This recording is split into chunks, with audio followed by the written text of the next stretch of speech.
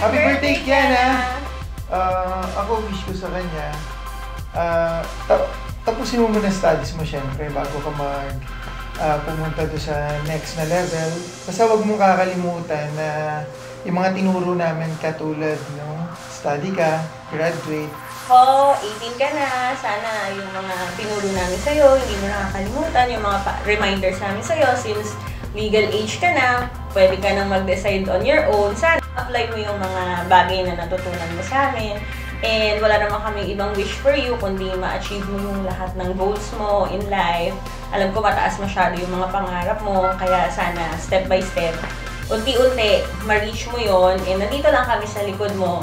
Lahat ng advices na kailangan mo, lapit ka lang sa amin, maririnig mo naman sa amin kung ano yung gusto mong marinig. At yung mga mali mo, i-correct pa rin namin kahit 18 ka na, wala kang kawala. Yun lang. Enjoy your day. Tapos, pakabait ka, mabait ka namang bata. So, study hard, tsaka, learn to say no kasi masyado kang mabait minsan. Sana ma-manage mo na yung time mo ng maayos. Yun yung pinaka-importanting dapat matutunan mo ngayon. So, yun lang. Enjoy! Happy birthday! We love you! Pagtapos pala neto, pack mo na yung bag mo ha. Kasi 18 ka na, di ba? Bye-bye.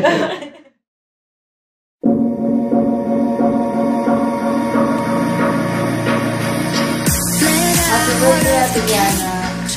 Wish ko lang na maging successful ka sa career mo, studies. Thank you for being my sister. Wait lang, kuya. Thank you for being my ate. Sana huwag ka na laging palumpo-lumpo, makalat, and yun lang. Kahit ganun, love pa rin kita. I love you. Enjoy your day.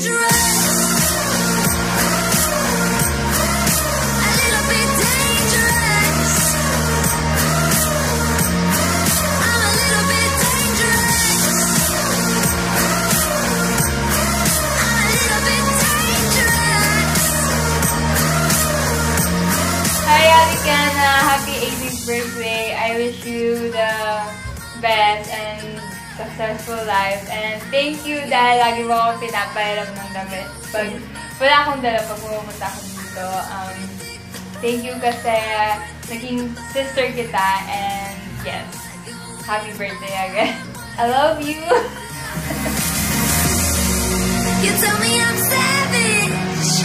You wish you could have it. I'm a little bit dangerous. Happy birthday, Kyanna! We love you! Love you!